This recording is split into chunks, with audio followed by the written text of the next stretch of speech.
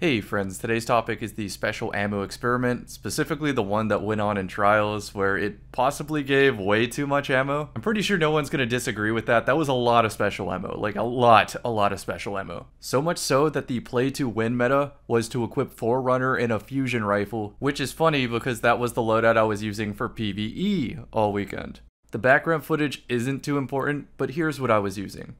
So what I'm cooking with this is, since I'm using Gear Falcon and this is a fusion rifle, by charging it, it breaks my invis, which activates volatile rounds, which the kill activates wall hacks. Then I get Discord. I don't have Snapshot here. Focus Fury isn't going to come up unless they revive.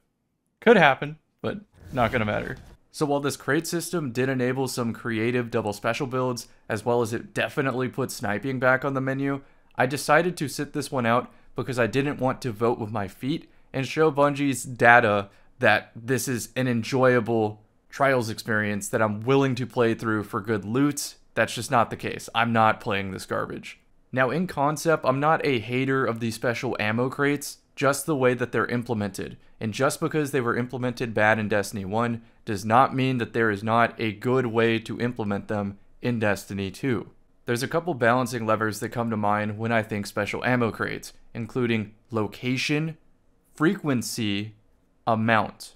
As for location, first we have to compare this to Halo, where the location of more powerful weapons are in more contested areas of the map. But since in Destiny 2 you can pull any kind of special ammo, whether that's a grenade launcher, a sniper, or even something like the explosive sidearm that isn't very good, not all special weapons are built the same, so not every build is worth contesting for special ammo.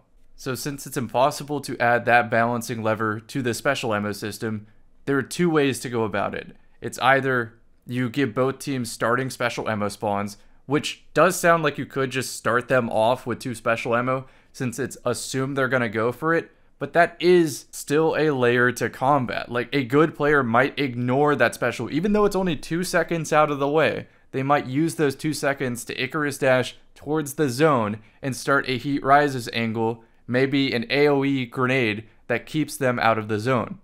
The second approach is purposely putting the special ammo away from the objective to give a tertiary reason to control that side of the map, and they're going to forego map control by going for the special ammo, but they'll have special ammo for the retake. This is more akin to Season 1 of Destiny 2, except the difference back then was we still had double primary, and we pulled power ammo off the wall, and that system was much better for special ammo that is away from the objective or delayed after the objective comes up.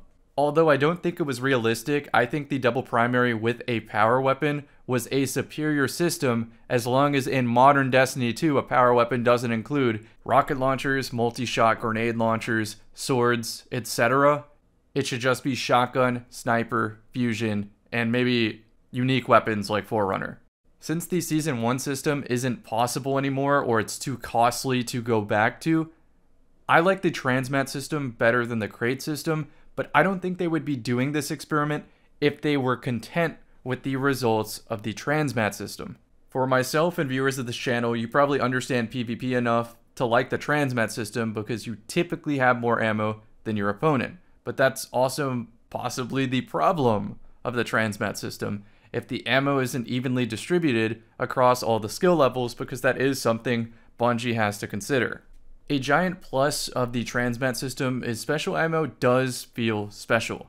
You do feel punished for wasting it, and you do feel rewarded for saving it depending on the length of the game. Sometimes I feel like I'm ending a match with 15 shotgun shots, other times I snipe and I just barely have enough to win the match. That also could be part of this experiment. It's not like Bungie didn't know everybody was going to pick up double special. They probably wanted to see what special weapons certain skill brackets gravitate towards to utilize special ammo with. That's a good data point. From the top skill bracket, I would say that we prefer shotgun and maybe have a single sniper rifle player on our team if they got it like that. But for the most part, it's shotgun because it is the most ammo efficient. So maybe that's another lever, is the amount of ammo given from these crates and from the transmat system. So now I've hit location, frequency, and amount, but there is one more variable with frequency, and that is a static timer versus not. For example, let's say it's an out-of-the-way special ammo crate. Well then, I pick it up and it says 2 minutes until the next crate. However, in the Halo system, it's based off the match clock, where if I pick it up with 10 seconds before there's supposed to be another crate, I can almost get 2 crates back to back, and that plays a huge role in understanding the flow of the map to the desired game mode. I remember Iron Banner Fortress had something similar to these timers, and it was a nightmare to control because it would send you all over the map even though you had the objective. You had to forego objective control because you knew the power ammo was coming up, and if your team didn't control it, the enemy team spawns on rockets and then you lose map control anyway. I think that covers most of the things I wanted to bring up about special ammo system. It's not like I have all the solutions. There's a couple creative ideas, like maybe having equipment pickups.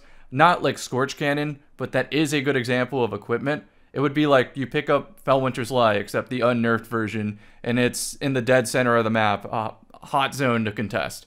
Once again though, I don't know what is realistic from the development standpoint, so I really just want to use my channel to springboard ideas in the comment section. How did you like the special ammo experiments? Do you think you'll like it with less special ammo?